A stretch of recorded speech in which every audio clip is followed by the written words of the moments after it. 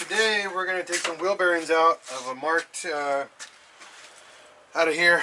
These are G60 Corrado spindles. This is how you're going to do your big brake upgrade for your Mark II. So you're going to need yourself a little set of C-clip, a C-clamp tool. And you'll see here how this works. You go and get these little pins in here, and you're going to squeeze the two together and pry it out. It's better if I do it on the table. Hard to show you guys up front, but you're going to need a flathead screwdriver. So when you guys get the space to pry in there, you're going to pry in there, and you'll see that right there. The clip is already on its way out. Just grab it by hand and yank it out. There's two of them on this spindle. One on the front, one on the back.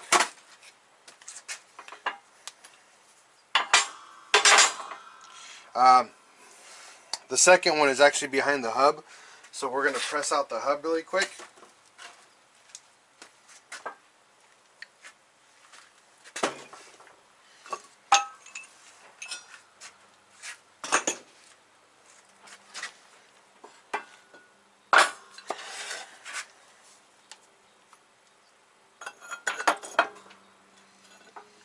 Now the trick to this is you want to use as much surface area as you can.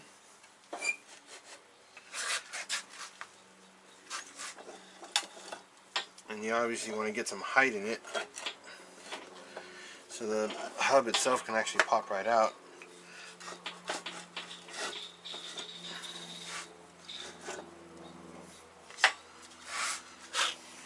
Once you have it there, line it up.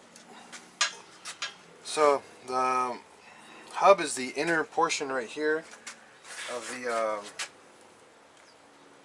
wheel bearing right there. So you guys want to get a long, deep socket.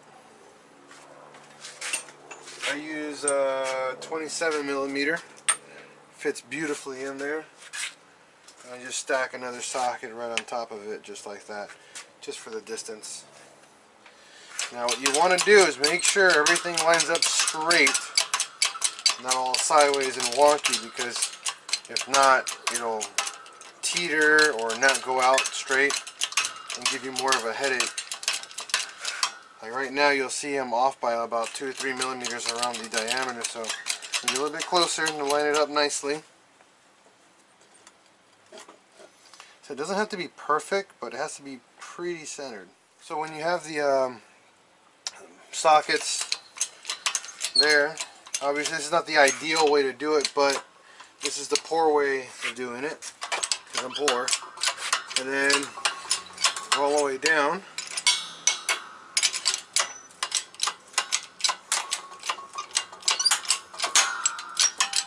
Just let it press all the way through on its own. It should pop out towards the end.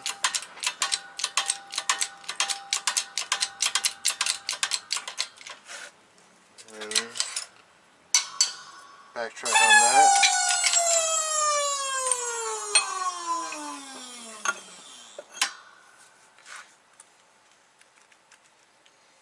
Well, it almost popped out 100% of the way. Another time I did it, it popped right out. Pretty weird. Let's see here, see if I can smack it out with the hammer. Yeah, it came right out. It was right on the edge. So, very interesting. Actually, the hub didn't come out. Well, I mean, not the hub, the race didn't come. Actually, stayed in place. Very, very rare that this happens, guys. If it does, say you're blessed, because I was going to show you guys how to cut one of these off. I got another hub to show you guys that with. I'll show you guys how to cut the race off. It is very important, because 99% of the time the hub, I mean not the hub, but the race comes out with the hub, so you have to cut them out. So now you'll see there's another clip right here. So we're going to take that sucker out.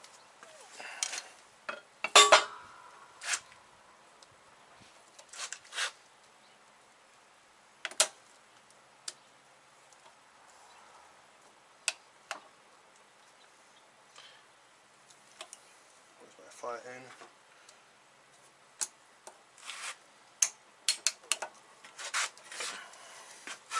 Now I hate pulling these out so much because they like to slide right out, just like that.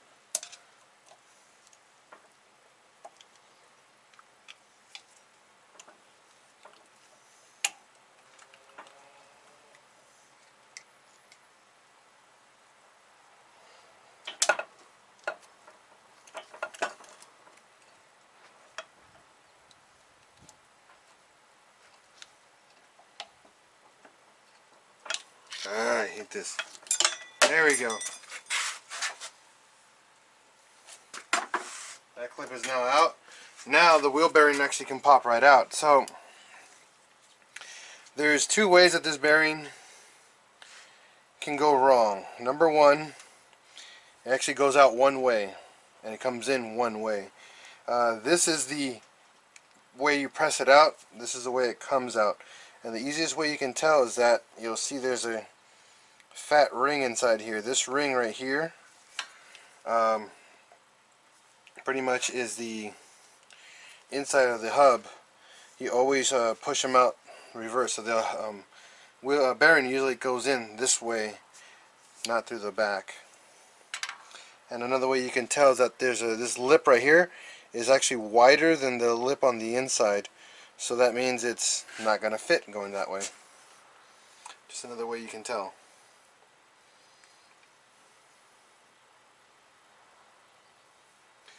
Alright, correction. I'm correcting myself right now in just a moment. Give me a second here. If I'm wrong. I forgot just how I pressed this one out.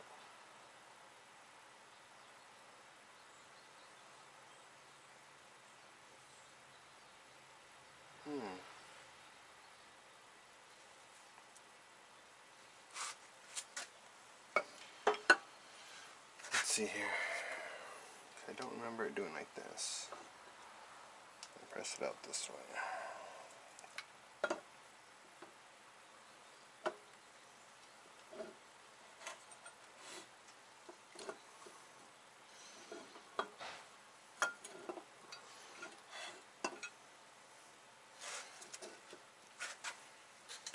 So the next thing is you're going to need a larger socket, 1 5/8. That one is about the exact diameter of the inner race.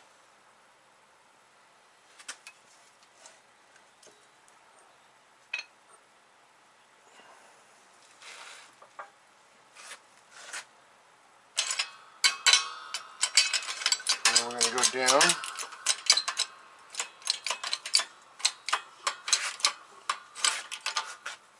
Now if I'm correct, I'm pressing through the back to go out through the front. And that's correct. Going right through. And then you reverse the process. You press through the front to make it go through the back. Alright, so it's on its way down. See if I can give you guys a nice close-up of that. You guys see that pretty well? So you'll see right there, it's on its way down. Now usually what I do is I get a towel to catch everything that falls down. A lot falls down, so just makes it easier for cleanup.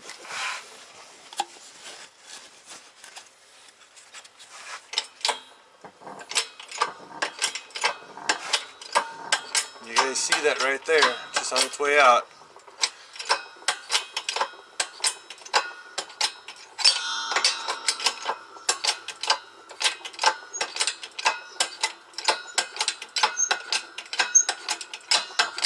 Slow process, and it's going to shoot right out once it pops out.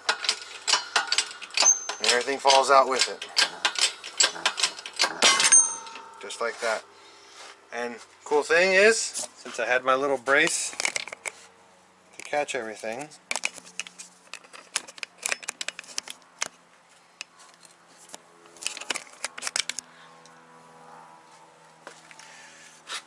just grab my socket and everything. This is honestly the first time I've ever pressed out an entire bearing as one. That is very impressive. I've never done that before. I'm excited. That was an easy job for me today. Usually they're a lot harder than this. So that's done. So what you're going to do, once you do that, get yourself a little rag. Clean out all the debris on the inside. I don't recommend sanding or polishing anything on the inside of these guys. All I recommend is just clean it up nicely. Use some degreaser if you want to. But do not, and I say this, do not add anything special to it or score it. Just leave it alone.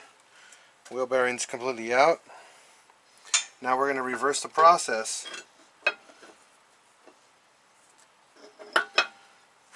Now it's going to be a little different now because I have to push it down into it. Now what's cool is that it's actually easier. We just got to find the right angle for it. And I forgot how I did this earlier today. So what you want to do is you want to have the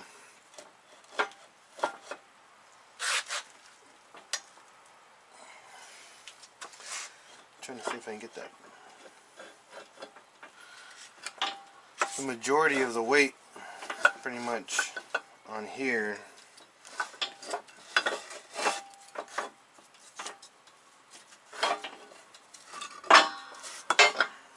I'm trying to get it on the actual base of the hub, of the spindle. I'm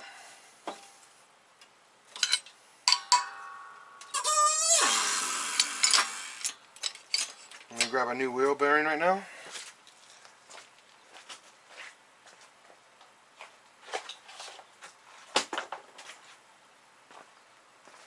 So a brand new wheel bearing.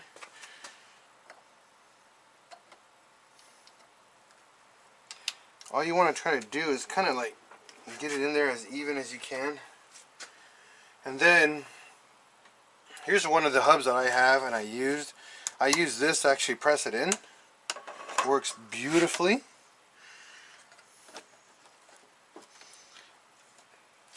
This gives it even pressure all around.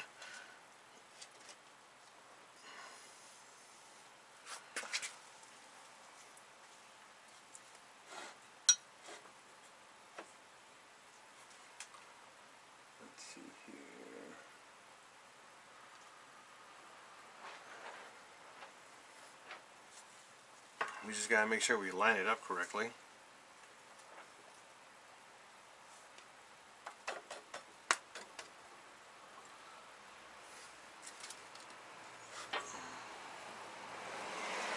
It's all about the initial lineup here.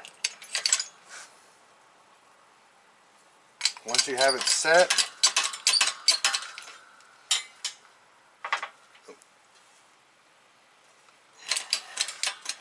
start to ascend.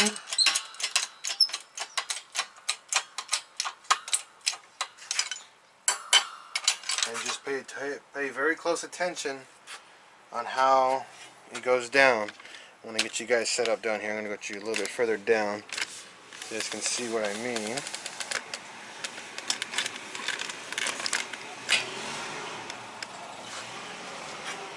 You guys got a good view on that? I hope so.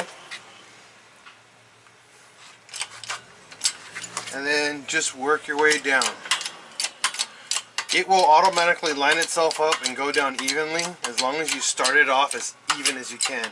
If for any reason the bearing is really sideways, stop as soon as you can, because that will literally score the material and you'll mess up your spindle itself. So that's not good.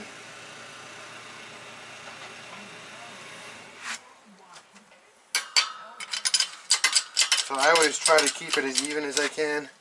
Once it starts going down nice and smooth, just work your way down.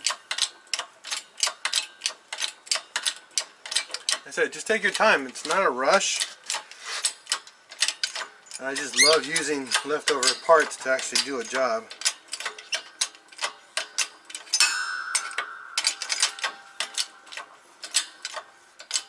There we go.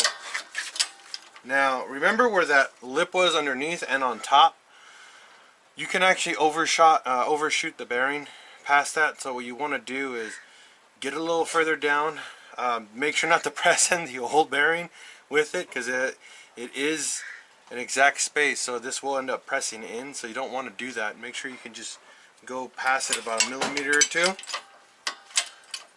and that's it. And then the rest of the way we're going to show you a different method, because you have to see what you're doing when you're going further down.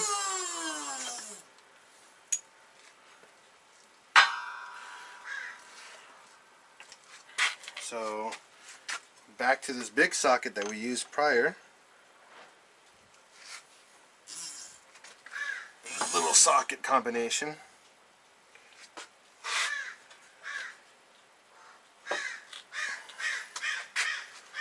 Let me get you guys a little bit higher so you guys can see this.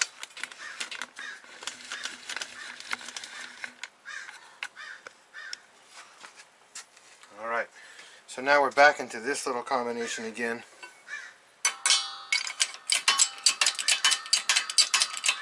Now you'll see I'm off to the side.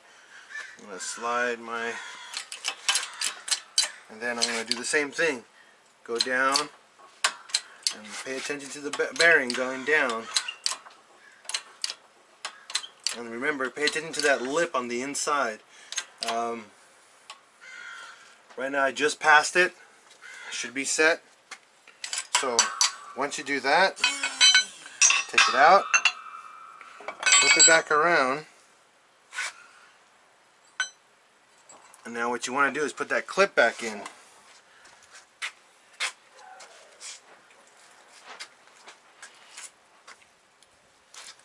Before you do though, clean it off so it goes in nice and smooth again.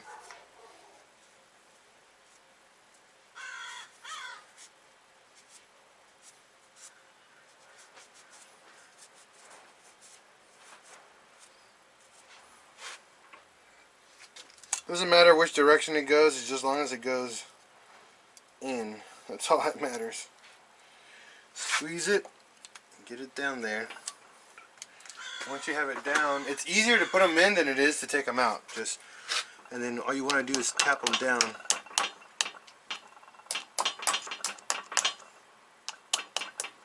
So now the clip is actually not going in 100%, and that's because I went over a bit. Not a problem. This is what I actually expected, so I can show you guys what to do if you guys do overshoot them or over install the bearing.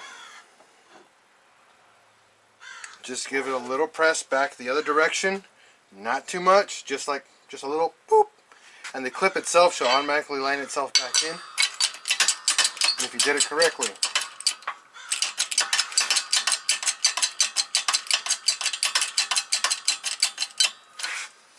Like I said, just a little press.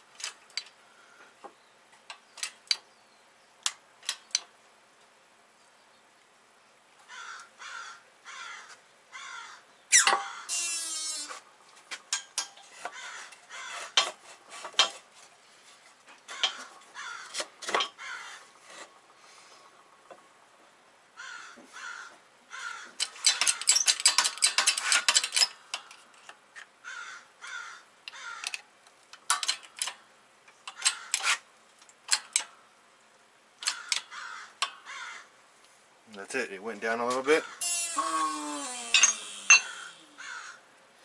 You're going to see the clip is now seated, and then you're going to repeat the process on the other side.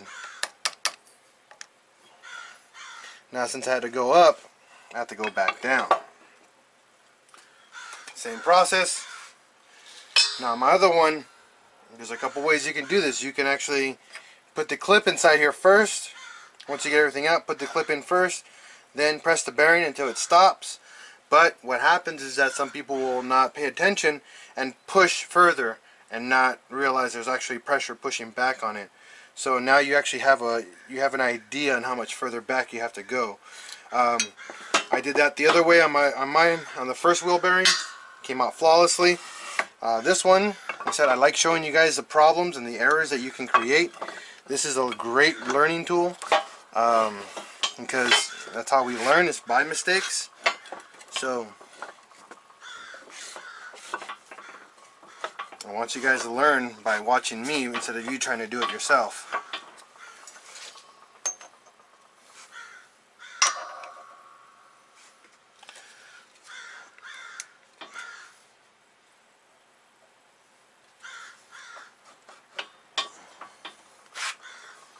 So, same process. Now, this is where I told you, if you haven't used a press ever, you're gonna need to learn how to feel for it. And what I mean by feel for it is when it goes down, you're gonna feel the pressure go down, and you're gonna feel the wheel bearing go down, and then that's it. I heard it stop. It didn't even move any further. That means we are bottomed out.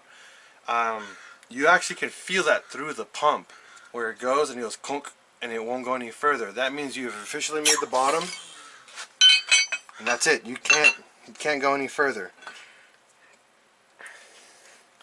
And see that? It's still spinning. It's doing its job, and it's still spinning over here. So now we install the old clip on this side.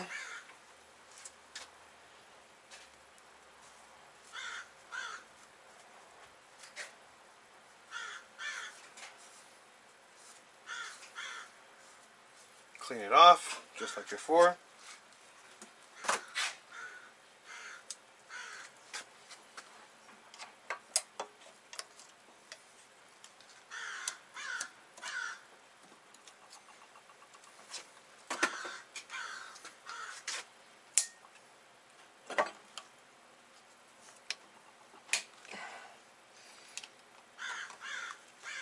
That's all the way seated back in.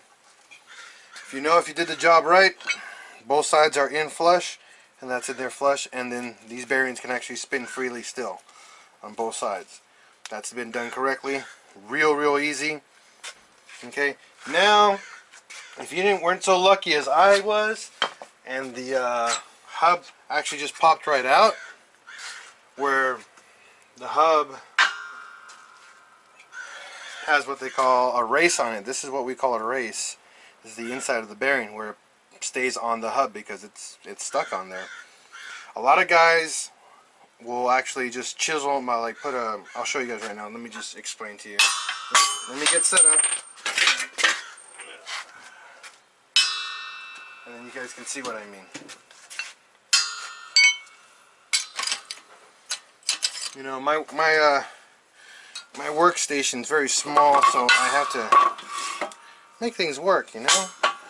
So what I do is I have that. Let me get my vise. I just had it here too. Oh. See, I don't have a vise on the table. I have a vise on the press. Makes my space more, I guess, useful.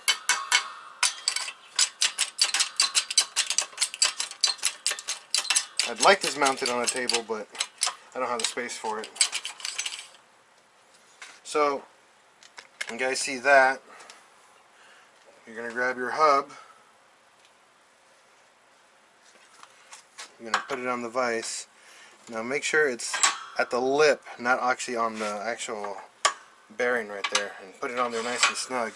Now this is going to get really hot. I mean really loud. So I highly recommend turning the volume down. But what you're going to do, you're going to cut it at an angle. And the reason why I say an angle, because if you cut straight, you'll see that it hits the hub itself. You don't want to cut into the hub. You want to cut it into the actual bearing. So we go to an angle, and you just cut in, okay? So pay attention. Volume will get loud. Turn it down and enjoy.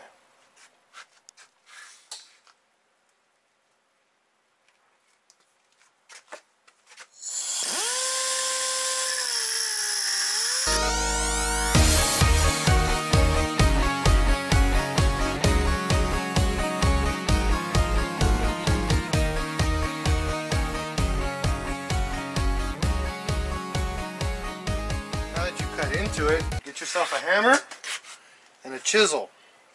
Let me find my hammer. Here you go. And what you can do is that notch that you created in here by cutting sideways, you're going to bang on it. And usually a good little bang should crack it, and then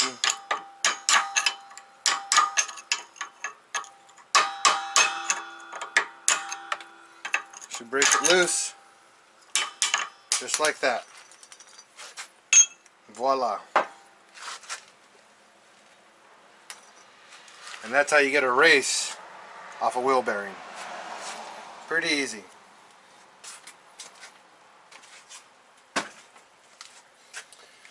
Now we have to install the actual hub back into the spindle. So clean off your hub. We're not going to use this one because this is from a Mark II. This is a different style hub. I'll use a Corrado one. So alright,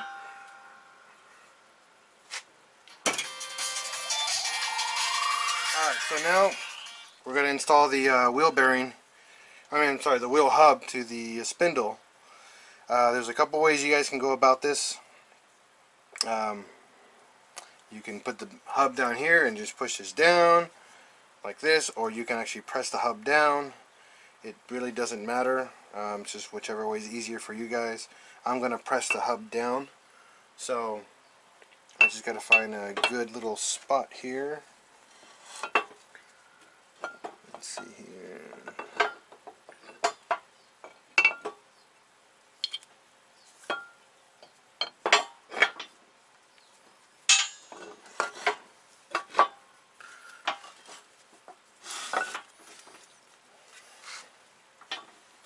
Then here's the hub. Now clean this guy off nicely so it looks nice and shiny again. And you're going to line this sucker up right in here. Just like that. Now what you want to do is center it as best you can. As always, anything to do with wheel bearings, you got to center stuff, man. And then line it up.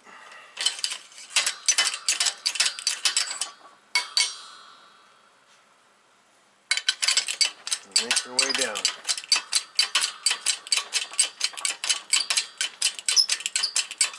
I'm almost out of recording time, so I gotta hurry. I gotta empty out this memory card. So, same process. Pay attention. Go down slowly. Before I forget, I have a big uh-oh right now.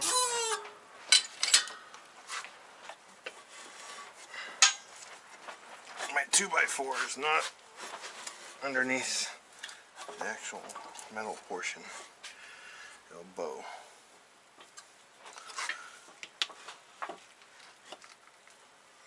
Okay. Back to doing this. Okay. And just keep an eye on the spindle itself and the hub. Make sure it goes down nice and straight.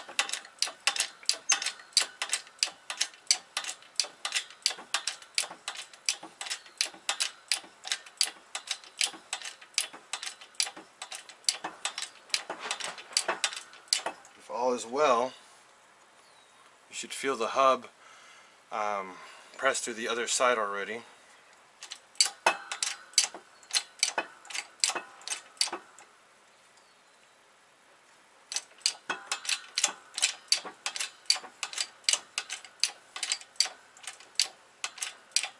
And then that's it. It shouldn't move anymore.